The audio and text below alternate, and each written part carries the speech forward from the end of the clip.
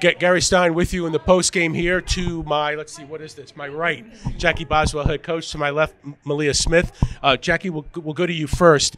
You're trailing 21 points in the third quarter, 47-26, but you guys never gave up, scored 33 points in the fourth quarter. Just give us an overall thought on the game. I thought that the pace of the game is just something we weren't really used to, and it took us a little bit longer than I would have liked for us to get into it. I thought, like you said, though, we didn't give up. That's the important part. That's where we got to know where our heart is at this time of the year, and I think the fourth quarter showed us where it is. We just fell a little short. What about on the offensive glass? It seemed like Widener really controlled it, at least for the first three quarters.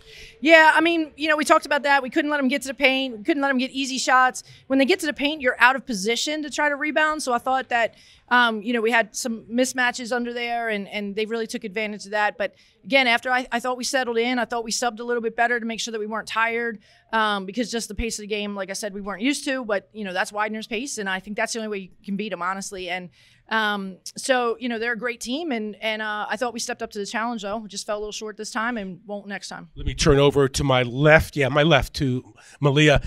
Your thought on the bench, and you came in off the bench today, but your thought as the team was coming back in that fourth quarter.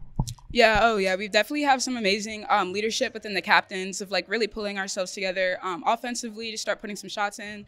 And then defensively, we really kept up that intensity, and we really one shot at a time, chip that lead down, just as Coach Jackie always says. So I'm really proud of us for the work that we did there and, really trying to come back in that fourth quarter. What did your coach tell you after the third quarter to get you guys in that position to make that fourth quarter run?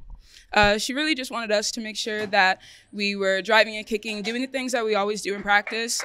We practice a lot of these things. We are very intense on the defensive boards, the offensive boards. So just making sure that we're sharing the ball, that we're communicating with each other. And it definitely was very noticeable, even in the first possession.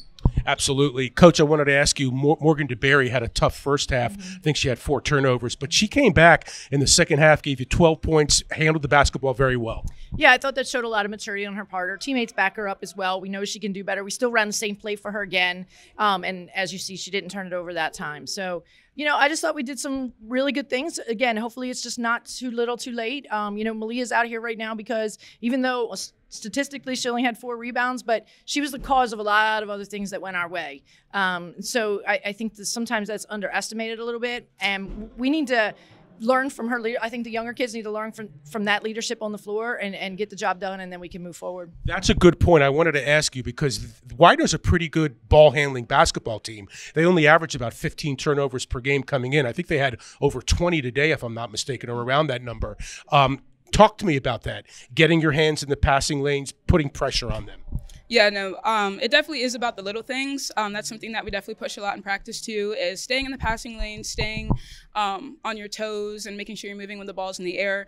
So it's just a lot of the little fundamental things that really help us to get those defensive stops and to cause those turnovers. And they're, really, they don't always show up on the stat books, but, they definitely make a huge difference for the game. What are you studying here? Biology, pre-med. You're a very articulate. Absolutely. You better be nice to her. She's going to be taking care of us when we get old. Excellent. Well, you guys took care of it today. Unfortunately, it was 10 points short, but Jackie, thank you. Maleah, thank you. More coming your way on GoMustangSports.tv.